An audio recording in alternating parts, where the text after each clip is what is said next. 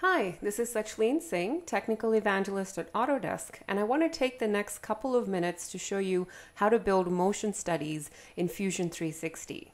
Now, what is a motion study? It's functionality that lets you animate the joints that you've created within an assembly model in Fusion 360. And depending on the limits or motion that you've restricted or given the joints that you've put in, it lets you animate exactly how that assembly is going to function. So as an example, we're going to take a look at this specific tripod. And what I want to take a look at is this specific motion. So the leg for the tripod can go in and out. So there's a revolute joint right here at the top of the tripod. And there's also a slider joint that lets the leg collapse within itself to collapse the tripod. So there's a couple of joints there that I want to animate to take a look at what it would look like when this tripod collapses and expands in a motion study.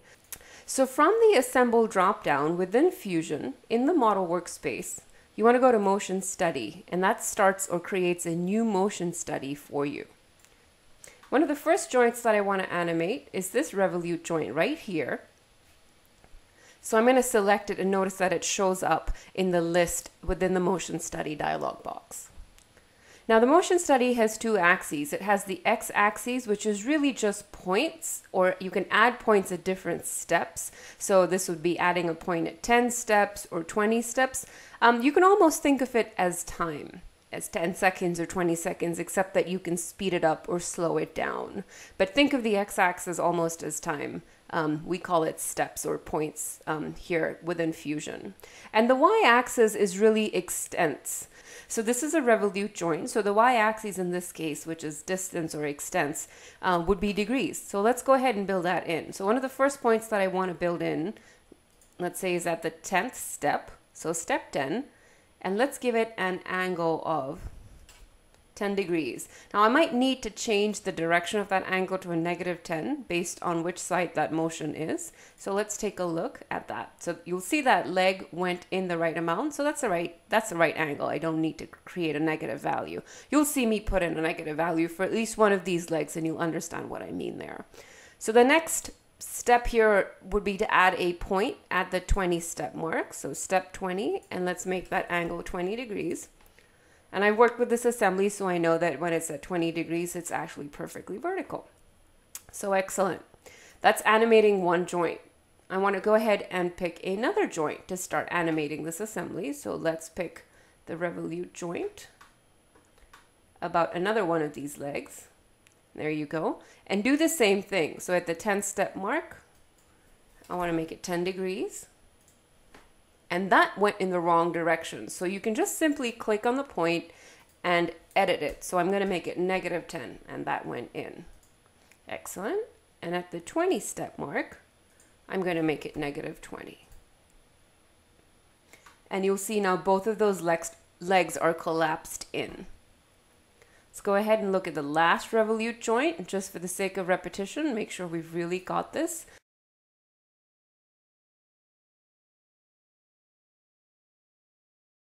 Taking a look at the tripod, you'll notice that the legs, all three legs, are completely collapsed with respect to the revolute joint. Now the next thing that I want to deal with is the slider joint that we built in.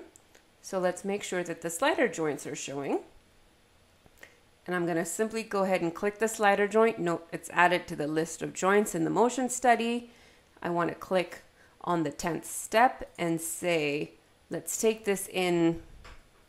Let's start with 20 millimeters and we can play with that distance. So the right distance to take it in would be probably a -25.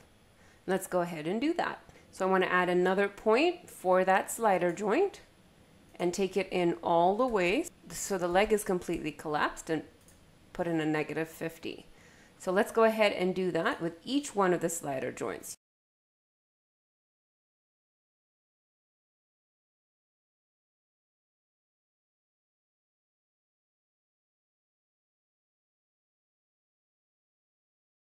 There you go.